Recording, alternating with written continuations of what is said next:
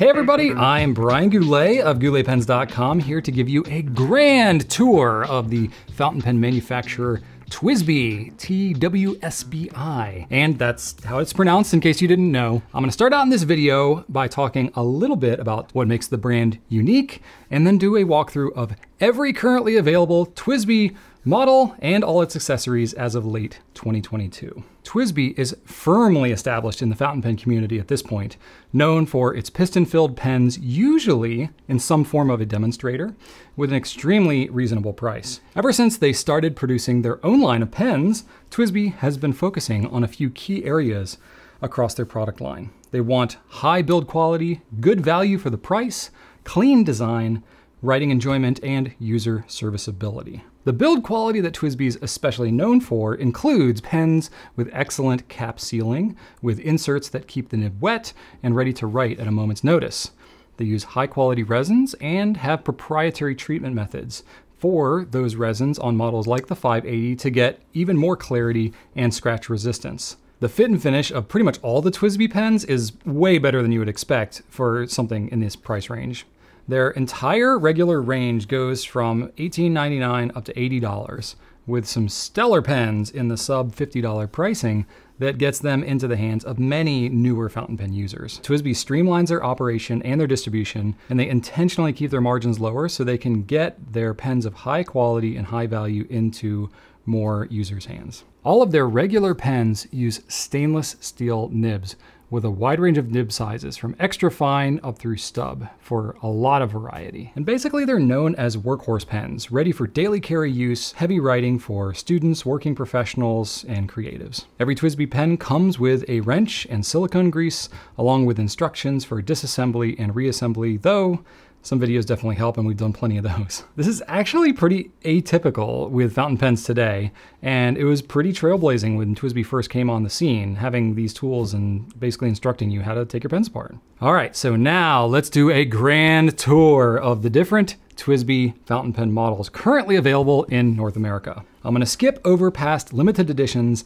and iterative variants that are no longer available as of 2022, as that can get pretty confusing and would make this video longer than it already is. So going from most affordable to most expensive, here are all of the TWSBI models. TWSBI Go. The TWSBI Go is their most affordable pen and is meant to be a bang around everyday pocket pen.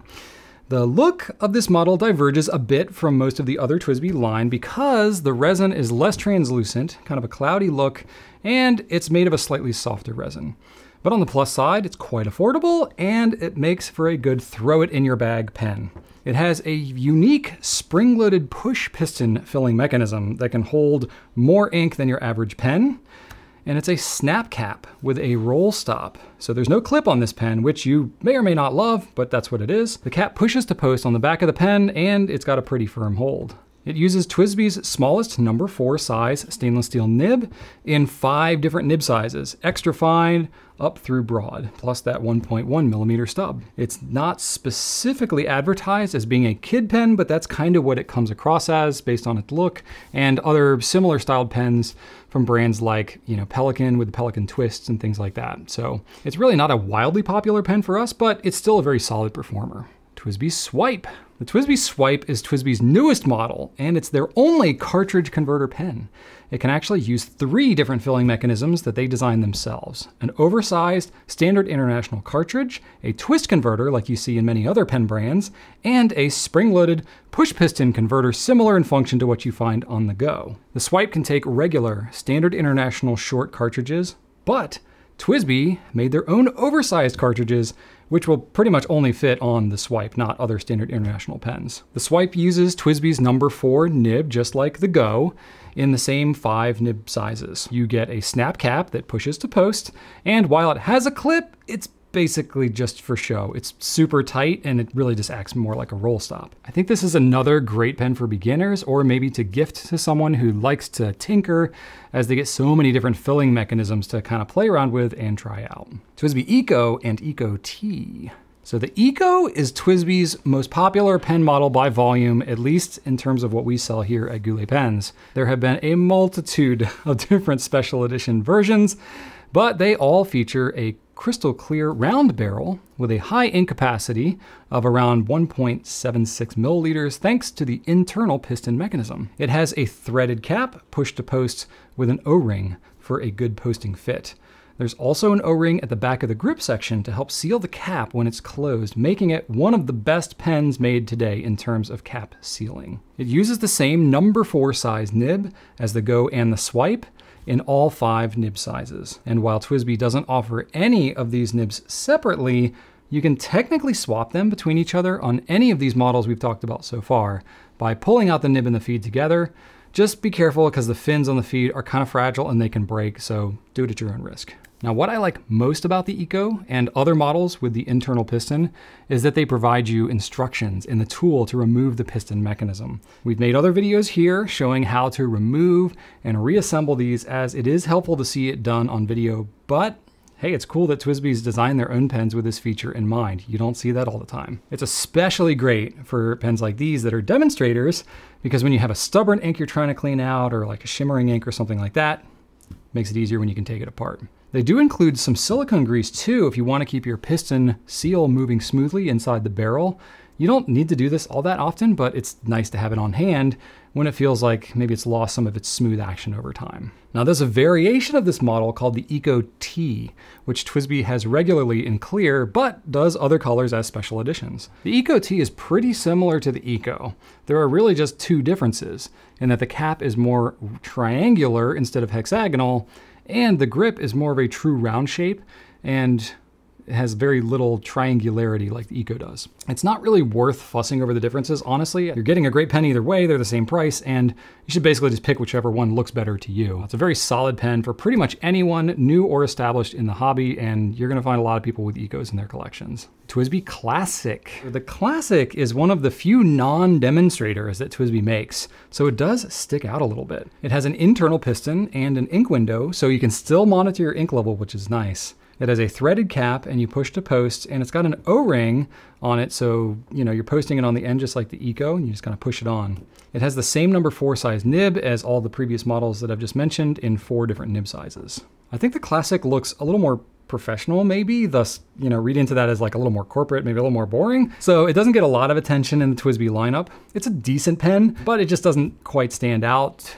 as much as the other TWSBI models do. The TWSBI Diamond 580 AL and ALR. All right, so now we're into the heart of the brand here. TWSBI's flagship pen, I would call the Diamond 580, and the 580 ALR and the Mini, honestly. The 580 is an iteration of the 530 and 540 that TWSBI released as their first pen design, so it's been improved over the years. The diamond facets on the barrel and the cap are iconic to the brand and make the pen look more expensive than it is, in my opinion. The body has an internal piston mechanism and it holds almost 2 milliliters of ink, which is massive. And it's removable with the 8mm wrench that's included, similar to the Eco, but it's got a nicer wrench. And you also get some silicone grease along with it. Much like the Eco, the 580s had many special editions over the years, so it's worth keeping tabs on the brand to see what they come out with from time to time. The 580 nib size increases a little bit to the number 5 size, larger than all the previous models that I've mentioned so far in this video. And the writing experience is still similar to the smaller nibs though. It's pretty smooth, nice flow. TWSBI has some very solid consistency on their nibs. And what's special about the 580 in particular though, is that the nib unit and the grip section are designed to be removable. So you can unscrew them both for ease of maintenance, you can swap them on other 580s, or you can actually purchase nib units in other sizes if you want just one pen, but you want a wider range of nib options.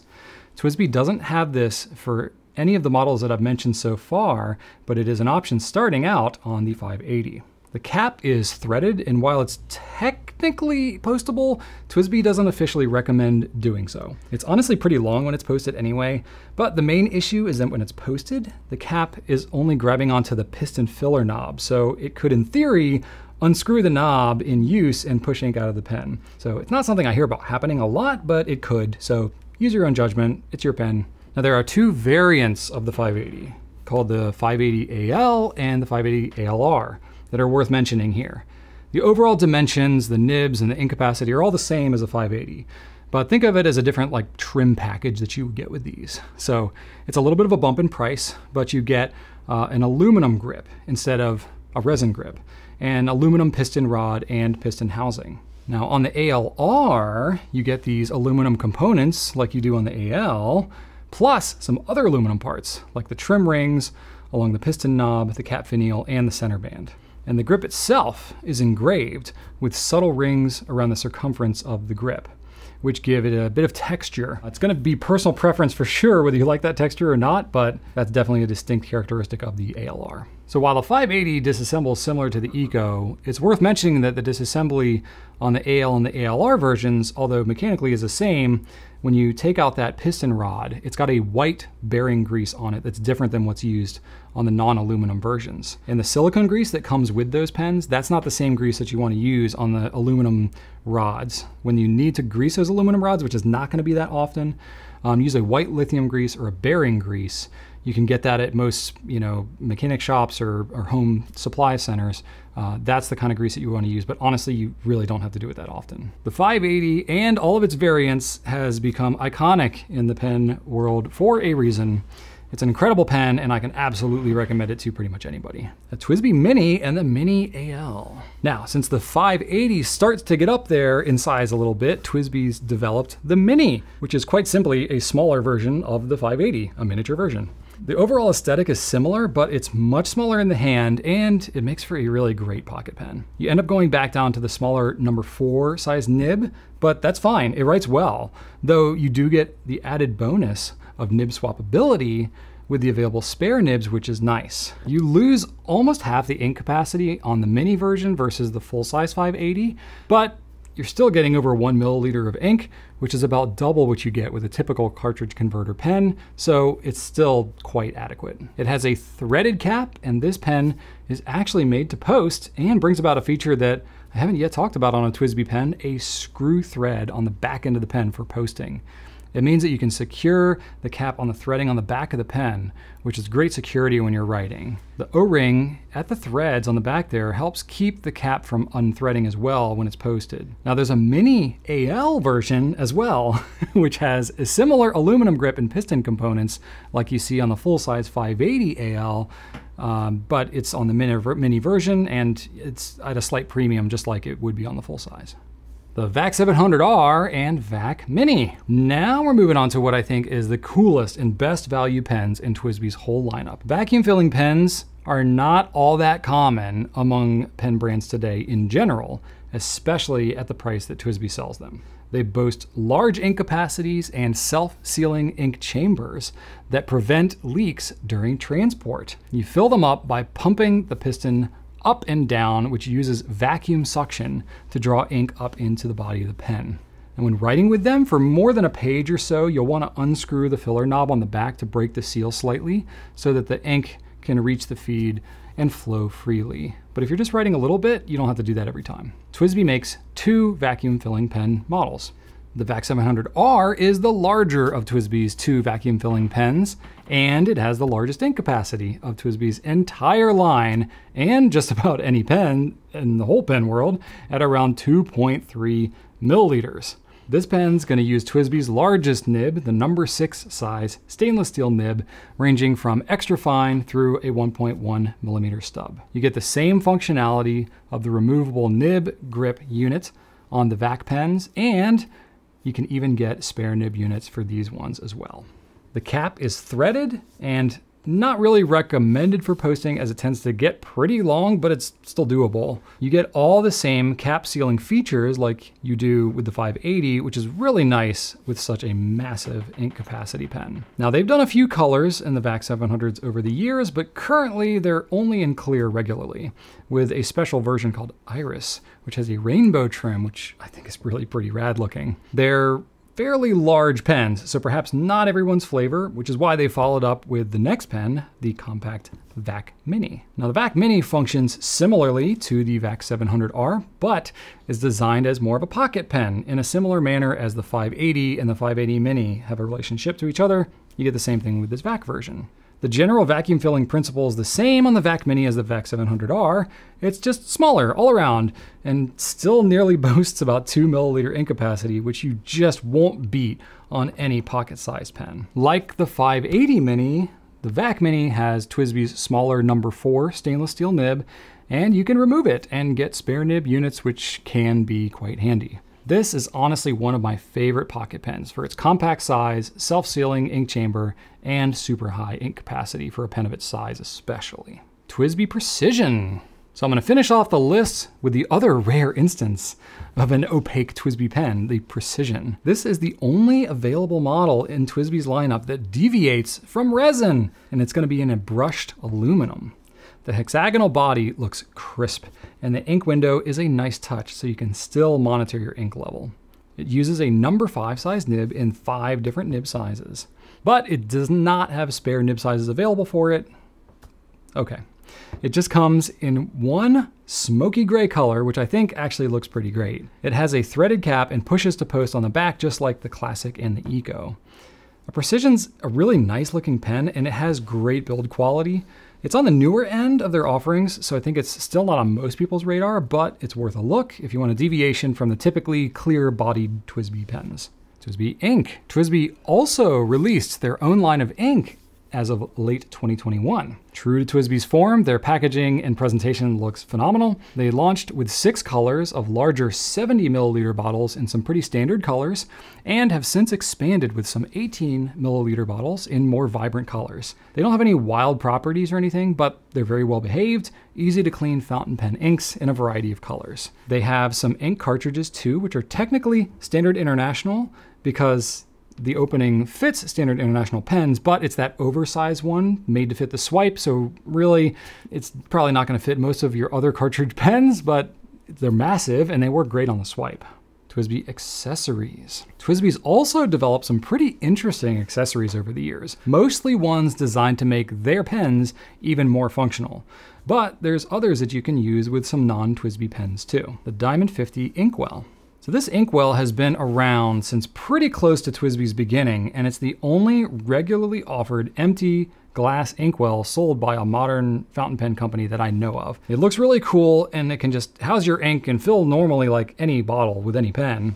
But what really makes it unique though is that you can take the grip of certain TWSBI pens and fit it onto the top and fill it through a tube without having to open the bottle itself, getting the pen or your hands inky. You can even fill certain pen converters through it too, which is also pretty cool. The Vac 20A Inkwell. This is a simplified version of the Diamond 50 Inkwell made of plastic. It can also be opened and filled with any pen, but the cap on this inkwell is particularly designed to fit the Vac 700R and Vac Mini. Just remove the grips, attach the pens to the inkwell, and fill away. It's great for traveling or just getting a full filling on your Vac TWSBI pens. TWSBI Pipe. This is a weird, cool little device that's designed to attach to your standard international converters or your 580 style pen bodies so that you can slurp up ink through a straw when you're filling it. It's good for keeping your pen parts out of the ink and getting those last sacred drops of ink from a bottle when the level's too low to fill like normal. So there you go. A grand tour of TWSBI. They're innovating all the time, so surely they'll come out with some new things after this video is published, but that's what's great about them as a brand. They're never resting on their laurels. So which TWSBIs catch your eye? Let me know what you think in the comments, and check out all our available pens at gouletpens.com. Thanks so much for watching, and right on.